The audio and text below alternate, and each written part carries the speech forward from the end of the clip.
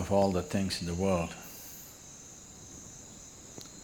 of all the things that a human being can do,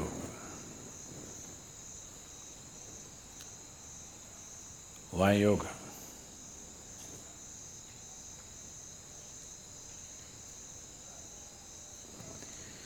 Everything that human beings can do is essentially an expression of who they are. Somebody sings a song, somebody dances, somebody writes a book,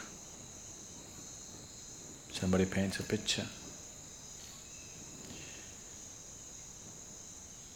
Whatever else we do is an expression of who you are. You may be conscious of it, you may be unconscious of it, but still everything that you say, everything that you do, everything that comes out of you is essentially an expression of who you are.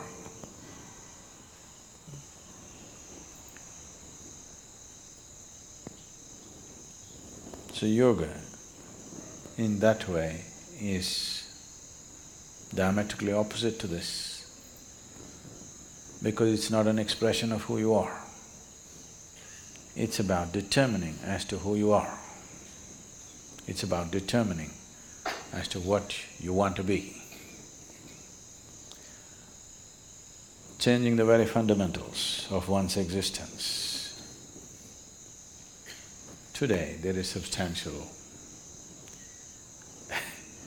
medical and scientific evidence to show that the very fundamentals of the activity of your brain, your chemistry, even your genetic content can be changed by practicing different systems of yoga.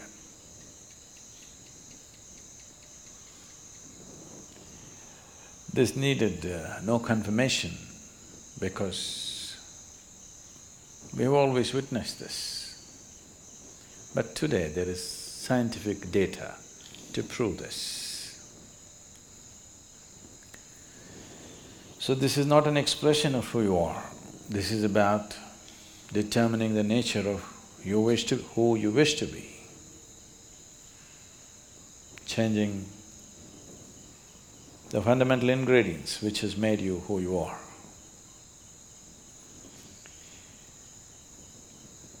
So yoga as a system needs much more involvement than any other things that any other forms of things that we do, which are merely an expression of who we are. If you find full expression through any particular activity, it may also leave you somewhat transformed. If you cook with all your heart, some transformation may happen. Yes, taking care of a cow can change your life, you know. If you sing with all your heart, some transformation may happen. If you dance with all your heart, some transformation may happen. But that is only a certain impact that is happening because of absolute involvement in a particular activity. But essentially that activity by nature is an expression of who you are. It is not determining the nature of who you are. So when we transform our activity, not as an expression of who we are, because who wants to find expression like this in the morning? Definitely not, isn't it? So, it is not an expression, it is a method, it is a means, it's a technology through which you can change the shape of who you are. Literally also, otherwise also. You can change the very shape of who you really are right now, that can be transformed. Because who you are right now as a person is a combination of things. genetic material, before that, the karmic substance that you carry. Because of that, you chose a certain womb, so the genetic material. And since the moment you were born, whatever kind of impressions that have gone into you in the form of variety of experiences, situations, thoughts, emotions, relationships, associations, whatever else you have imbibed, all these things make you a certain kind of person.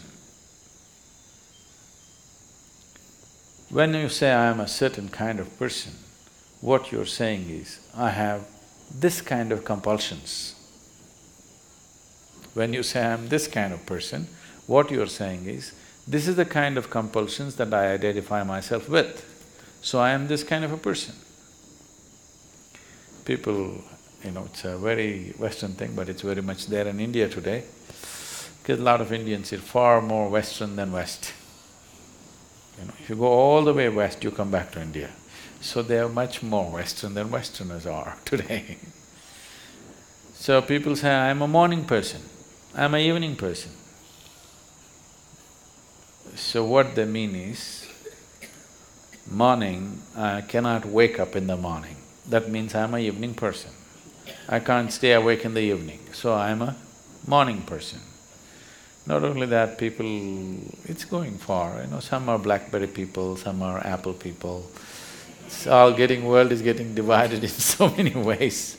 They're not just instruments that you use and keep it down, you get identified with it. So there are chapati people, there are rice people, there are dosa people, there are idli people, all kinds. So, what kind you are is essentially a certain type of compulsion.